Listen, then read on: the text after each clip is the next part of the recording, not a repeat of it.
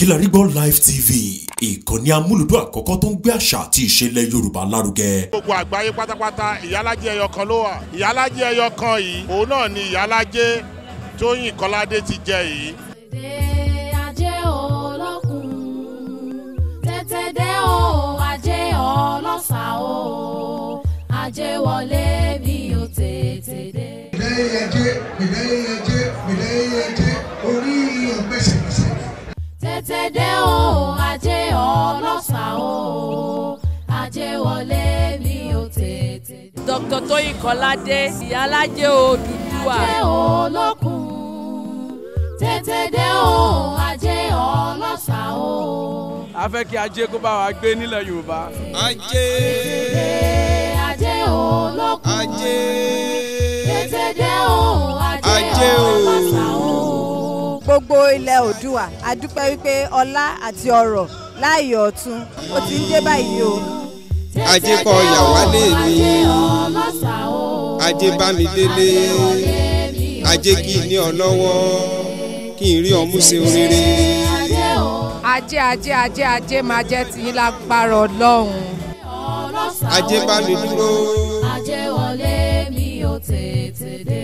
Mo bá Iyalaje yọ̀ lọ́jọ́ ìní o. Ajé tí sàgbádèwé, ajé tí sọmọ di bàbá, ajé tí sẹ̀gbọ́n dàbúrò. Lágbára Ọlọ́run nígbà tó joyè yìí wọ́n mọ̀ sí búburú o. Tètè o, ajé ọlọ́sà o. Ajé mọ́nà mi. Iyalaje Oodua gbogbo ilẹ̀ Yorùbá káàkiri gbogbo àgbáyé. Òfun náà babaláwo ajé ló ti bá fún ajé. Tètè o, ajé ọlọ́sà o. Mo gbàdúrà wípé oyè amọ́rí, ìwé oyè arọ.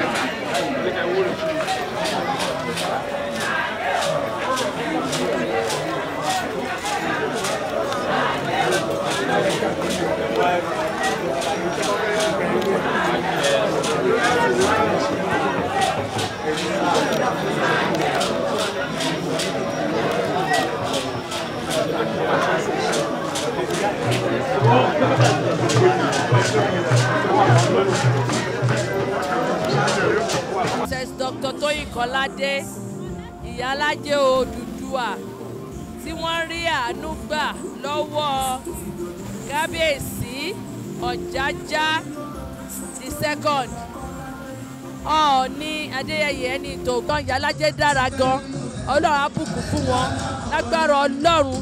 Nígbà tó joyè yìí wọ́n ní mọ̀ sí búburú o. Ọlọ́run á túbọ̀ máa lọ́rẹ̀ ẹ̀mí wọn, wọ́n á pẹ́ lórí ìtẹ́ náà o.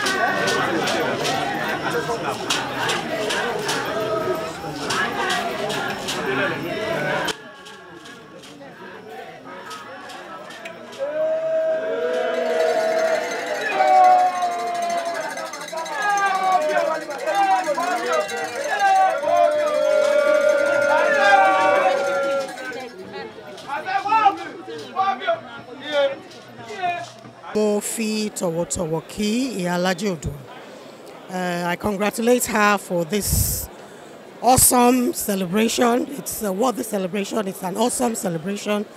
Ẹ̀mí wa gùn, wọn á pẹ́ lórí oyè náà á san wọ́n kalẹ̀ lórúkọ Jésù. Love you, Iyalaje, and God bless.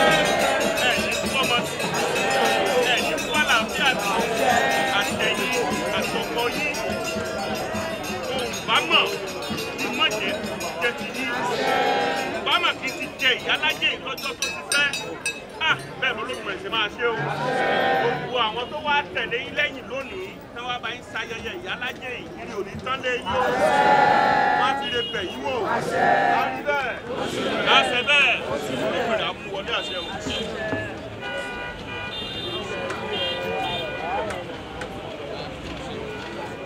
Èrò káre lè yí o.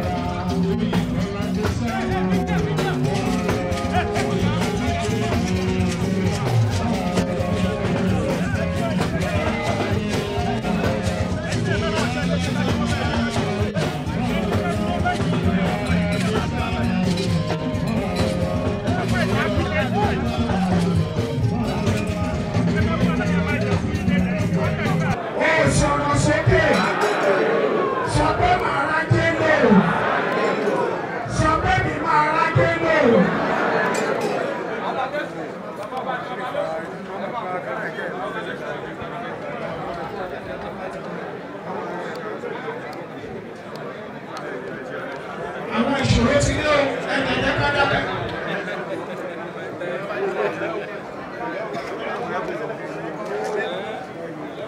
àwọn bàbá wa kábíyèsí pọ̀ tó wà bí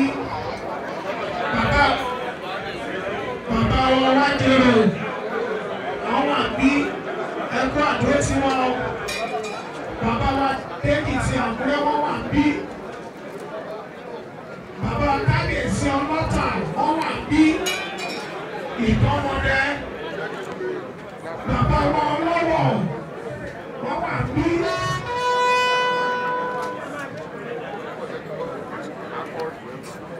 ọ̀sán ìrọ̀bá ń gbé bọ́fẹ̀ gbọ́ ọ̀túnṣe ọ̀sáàpù lẹ́yìn bọ́ọ̀fì tí ó ṣiṣẹ́ ọ̀sáàpù lẹ́yìn ọ̀rẹ́ ìwọ̀nbẹ́sù ọ̀sáàpù lẹ́yìn ọ̀rẹ́ àríyá ọ̀sáàpù lẹ́yìn ó sì máa rí rèé ló torí ọmọ náà bá lọ kó ká péré ló péré ọmọ náà bẹ́ẹ̀ lọ kó àbẹ́rà kò wá ní wáyé burúkú sínú torí wọ̀ yàrá jẹ́ tó ju akọ́kọ́ rẹ̀ wọ́n ní sí ẹ̀rọ máa pọ́n ọ̀dà nígbà yẹn ní àná òfin lónìí.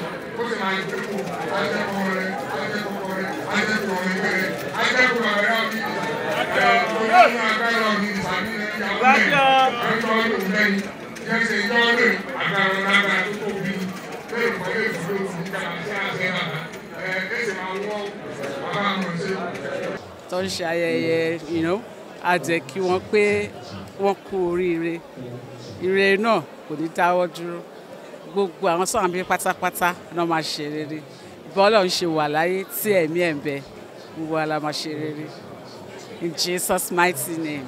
bàbá tó wàkà yókè o wàkà rí jẹ wàrí mọ o odò mi èmi gbẹ o bèbè tó gẹ́gẹ́ wàkà níyì o ọmọ ẹ̀ka ní ìbàjẹ́ o ọkọ̀ ní kú mọ́ ọmọ ní kú mọ́ o àlàáfíà òjàkàmójíkì ẹ bẹ́ẹ̀ni fẹ̀rẹ̀ ilẹ̀ Yorùbá òjàkàkà fẹ̀rẹ̀ o àdúrà gbogbo àyè gidigidi alálẹ̀ Yorùbá mo níbẹ̀ o. Mìdáyéyájé orí agbága ọ̀làbí èyí agbésí Mìdáyéyájé orí ọ̀pẹ̀sẹ̀kẹsẹ̀ lábí èyí àlòkù sí Mìdáyéyájé orí ìpágá lábí èyí ayé tòbí sí Mìdáyéyájé ọ̀rọ̀ yín ó di ọ̀rọ̀ olóyè ó di ọ̀rọ̀ lọ́balọ́ba ó di ọ̀rọ̀ àwọn ọ̀dọ̀kùnrin ìlú ó di àwọn olórí orílẹ̀-èdè àwọn àbájọ wa yìí kiri o Mìdáyéyájé òtútù náà ló sọlẹ̀ sí níbi tí ilẹ̀ ti fẹ̀ tó fẹ̀ káàkiri gbogbo àgbáláyé Mìdáyéyájé wọn máa bá yín káàkiri ayé gbogbo àdáwọlé àmàyọ ìṣeré mo pe Mìdáyéyájé lẹ́yìn fún yín ó ti mọ yín o ó mọ yín bí mo ṣe ń mórí lágbára Ọlọ́run lónìí rẹ̀ àti ìsìnkálẹ̀ lẹ́ káàárọ̀ òjìrè a máa bá yín kiri ayé ọ̀nà yẹn máa la o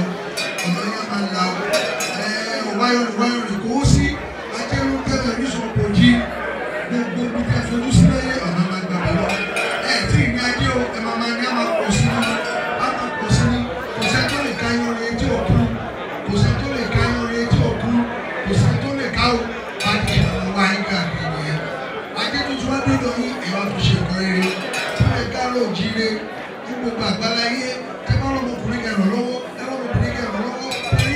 kékeré kẹràn lọ́wọ́ kẹrin nílá kẹràn lọ́wọ́ gbogbo tí mo wí ara wọn mọ ọṣẹ tẹ fún ẹ̀rọ ayé kó ṣe wọn lára kàkà tẹ fún ẹ̀rọ ayé kó kàn lára kó ṣe ọ̀nì tí láti ṣe gbogbo tí mo wí lè ní orúkọ ẹ̀dẹ̀kùn olóògbé ọ̀rọ̀ àwọn olórí ẹ̀ṣẹ̀ orí tí wọ́n wà ní orí tí bá pẹ̀ ọ́ ló máa ń bá mi orí tí bá wà lórí tí bá pẹ̀ ọ́ ló máa jẹ́ mi tọkàntọkàn náà ní gbogbo ọjọ́ mi ní ìjẹ́ rẹ̀ olùkọ́ àjàgbọ́ olóògbé mo pè é olùkọ́ àjàgbọ́ olóògbé mo pè é tọkàntọkàn tó fi jẹ́ mi torí pé mo wà nínú àfin olúfẹ́ ni mo wà níbi tí gbogbo ayé ti fẹ́ lọ ni mo wà níbo ni ti pè é lẹ́yìn tó ti ń fẹ́ mi tí òkú bá kú bá iye ẹ̀ máa ń fò lọ ni tí ọkọ bá kú bá máa ń fi àṣẹ ẹ̀sẹ̀ ní ẹ̀mí tí èrè bá kú máa ń fi àṣẹ ẹ̀sẹ̀ ní ẹ̀mí tí akérèdìbò ọjọ́ tó bá ti kọ́ ilẹ̀ bá báyìí ó máa ń kọ́ ilẹ̀ bá ní ọjọ́ tí ìsáwù tó bá ti fojú kan okò ó máa ń bọ̀lù lọ ni olúkọ ọ̀dàpọ̀ olóòní mo pè é olúkọ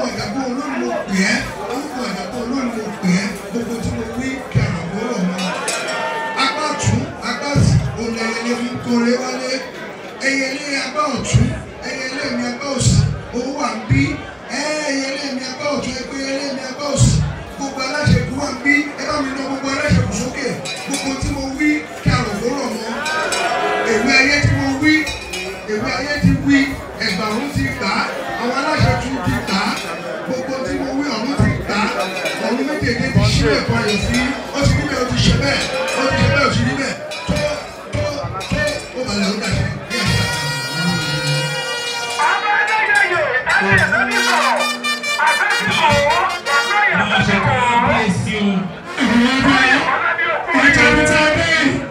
I came all the way from Southeast to witness this very function and to be part of the history.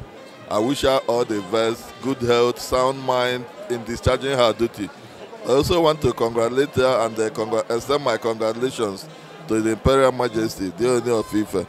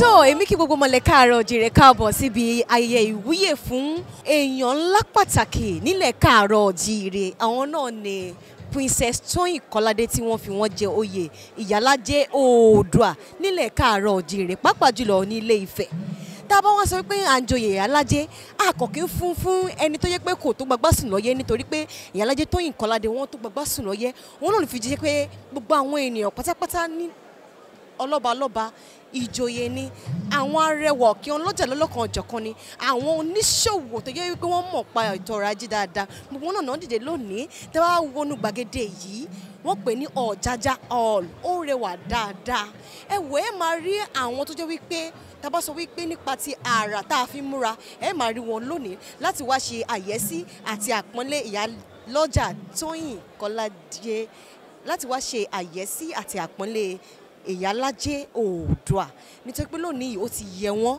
tẹ́ bá gbogbo ẹ̀yìn mi ẹ̀ ń rí gèlè ẹ̀ ń rí ìmúra ẹ̀ rí àwọn tó jẹ́ pé wọ́n wa ìlẹ̀kẹ̀ sọ́wọ́ ìlẹ̀kẹ̀ sọ́rùn. àwa ìkànnì Kilarigbo TV àwa náà ti wà kalẹ̀ lónìí èmi ọmọ yìí tèmítẹ́ ọmọ náà Bọ́ládé mo ti wá mú wá fún yín ẹ mọ̀ kémi kì í mọ̀fò ara ni mo máa mú wá mo máa mú oge wá nítorí lónìí àti oge àti ara wọ́n darapọ̀ láti ṣàyẹ́sí àti àpọ́nlé Iyalaje Oodua ẹ máa bá wa kalẹ̀. àpọ̀lé ayé ẹ̀bọ ni ẹni kò ṣe ajé ti gbẹ́ bọ́ bí ó sì ṣẹbọ ajé gbé tèrúkè sùn. Akínọlá Oyètádé Akínrira láti rí àkọ́kọ́ Olúbọ́sùn ìlú Fẹ́tẹ̀dó mò ń fi àsìkò yìí kí Iyalaje Oodua olóyè Dr. Toyin Kolade pé wọ́n kú oríire oyè Iyalaje Oodua tí wọ́n jẹ lónìí mo gbàdúrà wípé oyè amọ́rí ewé oyè arọ àsìkò tí wọ́n jẹ oyè Iyalaje Oodua sí wọ́n á mọ̀ sí rere ìdílé wọn á mọ̀ sí rere àwọn ọmọ wọn náà wọ́n á mọ̀ sí rere Iyalaje á túbọ̀ máa tẹ̀síwájú ní agbára Olúwa Ilé Ifẹ̀ náà á máa tẹ̀síwájú. Stand up, stand up, stand up. Please rise. Mike and your seniors, stand up. Ladies and gentlemen, I present to you beautiful, charming, intelligent. Please keep looking at the door, she's about to come in. a philanthropist extraordinaire, the Iyalaje Oodua. Ladies and gentlemen, please welcome Princess Dr. Toyin Kolade.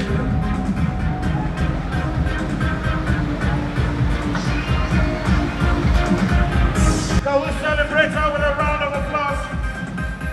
Please, let's give her a round of applause, ladies and gentlemen. And if you can stand, please stand as a sign of respect and honor for your friend, your sister.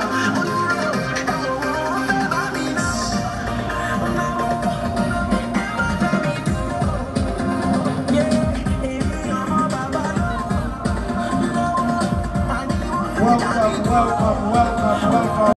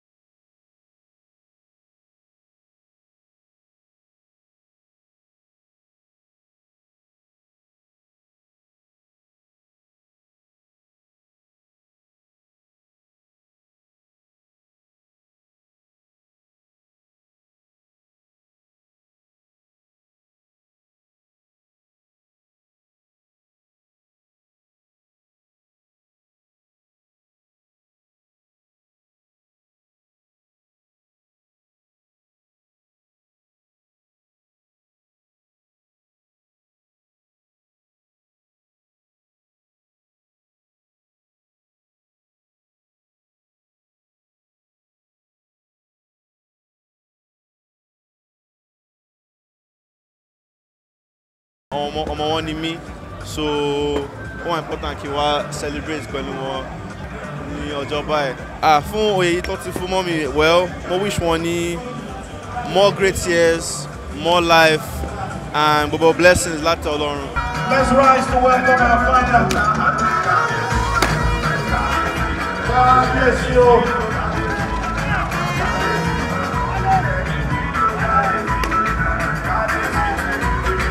Kábíyèsí Ọ̀jájá the second Adépẹ́ lórí Ìbàtà pẹ́lẹ́sẹ̀.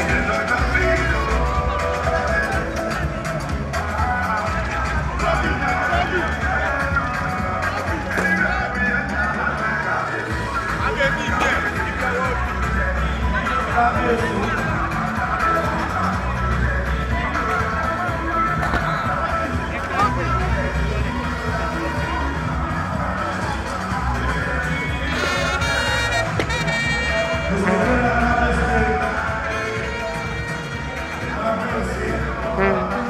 A fẹ́ kí ajé kó bá wa gbé nílẹ̀ Yorùbá, so pàtàkì oyè náà ń jẹ lónìí òun ni ó ṣe àmì sí pé ajé nílẹ̀ Yorùbá tí màmá wa Dr. Toyin Kolade tí wọ́n ń jẹ́ aṣojú fún ní gbogbo ilẹ̀ káàárọ̀ òjíire. Mo dẹ̀ gbàdúrà pé kí Ọlọ́run kó bá wa lọ́ra ẹ̀mí wọn, so kí wọ́n pẹ́ kí wọ́n dàgbà kí wọ́n lè kó wa jẹ pé. Oyè tí Iyalaje Oodua ń jẹ lénìí ó jẹ́ oyè ńlá, ó jẹ́ oyè àgbáyé, nítorí wípé ẹni tó bá ti jẹ oyè ní alẹ́ Ifẹ̀ oyè àgbáyé ló jẹ. Oyè tí Iyalaje jẹ lénìí worldwide ni, ẹyọkan ni ló wà nílẹ̀ àgbáyé, ní gbogbo àgbáyé pátápátá Iyalaje ẹyọkan ló wà. Iyalaje ẹyọkan yìí òun náà ni Iyalaje Toyin Kolade ti jẹ yìí. Gbogbo àwọn Iyalaje tí wọ́n bá jẹ́ Iyalaje pátá abẹ́ Toyin Kolade ni wọ́n wà, nítorí pé Iyalaje yìí ẹyọkan ni lálẹ́ Oòduà. Ẹyọkan yìí náà ni wọ́n ti fún ìyá wa olóyè Toyin Kolade tó jẹ yèyé láyé, oyè ńlá ni. Our mother, prophetess Olórí Sílẹ̀kùn Ọlá Naomi Adeyeye Ogunwusi. Ètò dùn báyìí ni wọ́n ti jẹ́ last nígbà tí bàbá wa Ọọ̀ni Adésọjí Adérẹ̀mí lọ́jọ́ náà lọ́hùn pẹ̀lú Sir Ọlátẹ̀rọ̀ Ọlágbègì nígbà yẹn eléyìí náà ló tún ṣe pàtàkì nínú oyè náà tó ń jẹ láti gbà yẹn ìyá wa Toyin Iyalaje Ifẹ̀ ó kú oríire gidi. Àkàndé alẹ́wà lówó ọkùnrin rọ̀gbọ̀dọ̀ òtítì fáráǹtì Àkàndé àrìnkìlẹ̀ mi títí Àkàndé àrìnkìlẹ̀ ó rọ́ gẹ́gẹ́ Àkàndé tó kọ́lé òtútù ṣàgbàlá òtún gbọ́dọ̀ rinrin sáàfin Àkàndé ó folúwa Tóyin jẹ Ìyálóde jáde ó folúwa Tóyin jẹ Iyalaje Oodua Àkàndé ọmọ olóore ń bí. Congratulations dear sister, wishing you success. Ajé ajé ajé ajé máa jẹ́ tiyín lágbára Ọlọ́run. Kábíyèsí Olúùdí Ọ̀kẹ́ gbogbo ọba aládé pátá tí ń bẹ níbí olórí Ṣẹ́gun Ọlámọkí ọmọ olùwọ́ ọlọ́gbọ̀n ẹnu Tóyìn Kọ́ládé máa bá ìwà rẹ lọ. Ìrìn gbẹ̀rẹ̀ ìwọ̀n rìn tegun lọ́tà ń sáré ọba Yárábì ló dẹ́nìkan ga jù kan tó bá jẹ́ pé gbogbo alóye ká ga ẹnìkan dá nípò ẹnìkan kéré bọ́sẹ̀ wọ ọba Yárábì gbé gbogbo. Kábíyèsí ọba Adéyẹyè orí yín ni gbogbo ọ̀rọ̀ yóò dálé ọ̀tá o ẹ̀rí ọ̀lù ńlá tó lágbára tí wọ́n kọ́rú ẹ̀rí láyé ọmọ ọlọ́mọ máa jẹun ara alẹ́ ọ̀jẹun ara àtà ọ̀jẹun ara òdì ọ̀jẹun ẹni tí ọmọ rí Adéyẹyè ti dálé iṣẹ́ lẹ̀ ká ọba ẹni ìtọ́mọdúpẹ́ o máa mi Ṣẹ́gun Ọlámọkí o màmá àtàdé ni káwò obìnrin tó láyàkúra wọn lọ ẹ̀yin ni mò ń kí mo forúkọ yín kí gbogbo olórí tó bá tẹ̀lé ọba gbogbo wọn ni mo kí o ẹ̀yin obìnrin o ẹ má dẹ̀yìn lẹ́yìn Tóyìn Kọ́ládé ẹ má bá ní fún Kọ́ládé ládùúgbà Iyalaje of the world. Ọ̀pọ̀lọpọ̀ ló sì kú tí wọ́n sì fi lè bóra. Olùwàdúrà tó fi fẹ́ láyọ̀ yìí sí. Glory, ọlá,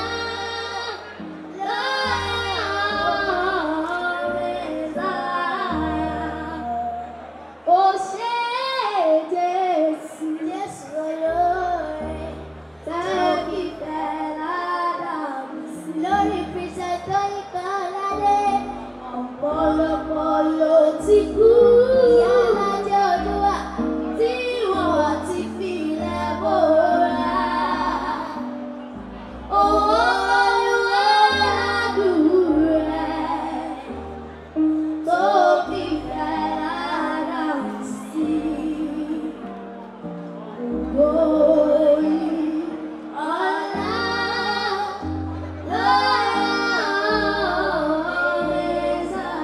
ó yá nítorí Princess Toyin Kolade Iyalaje Oodua láti sọ wípé àṣẹ kan ní ẹ kú ìtọ́jú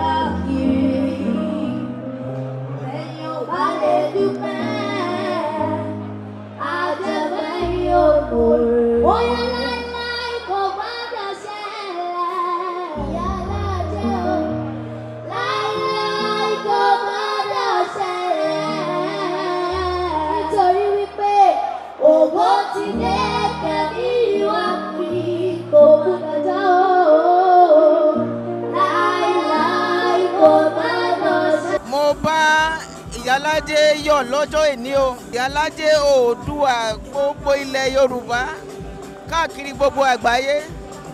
It's not a mean title.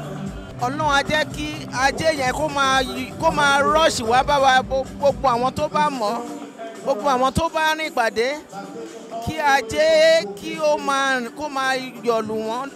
Àdúrà mi fún lẹ́ni nìyẹn o. Ọlọ́run á dá sí o, ẹ̀mí àgùn. Ọlọ́run á túbọ̀ fún ní ojú rere beyond our imagination lórúkọ Jésù. Ààrẹ tún ti dé ẹ̀sìn bí ààrẹ tún ti dé ẹ̀sìn bí àgbàdo. Ààrẹ tún ti dé ẹ̀sìn bí ààrẹ oṣù pàdéyàn o. Ìwọ ni bàbá ìràwọ̀. Àlọ́ oṣù pàdéyàn ààrẹ. Ìwọ ni bàbá ìràwọ̀. Ẹ̀fà ìwà ìwà. Gbogbo ẹ̀yin tẹ́ ẹ wá láti ìlú òyìnbó, láti ilẹ̀ Haúsá, láti ilẹ̀ Ìgbò, láti ilẹ̀ Yorùbá ní gbogbo àgbáyé pátápátá ẹ wá yẹ wá sí lọ́jọ́ tòní. Mo kí yín lọ́pọ̀lọpọ̀, mo dúpẹ́ lọ́wọ́ yín o, Ọlọ́run á máa bá mi wà pẹ̀lú yín o. Kilarigbo Live TV, ìkànnì amúlùdún àkọ́kọ́ tó ń gbé àṣà àti ìṣẹ̀lẹ̀ Yorùbá lárugẹ. Atagbantagba ló dé tagbangba ló ti pápá tó ní kí ló ní tagbangba ó ṣe. Àwọn gbàǹkọ́gbì alárinrin ètò ọ̀dọ́ wa ló sodo sí. Mo lè má lè sọ òyìnbó púpọ̀ but nínú Yorùbá tí mò ń sọ àwọn kan yọ Yorùbá ń bẹ̀. Ṣé báwa náà kọ́ Ọlọ́run ọba ni kámú láti Kilarigbo Unlimited. Kilarigbo Unlimited ládùn ètò tí kò láfiwé. Alárakúàrà. Orí ètò Alárakúàrà ní àwàyè lórí Kilarigbo TV.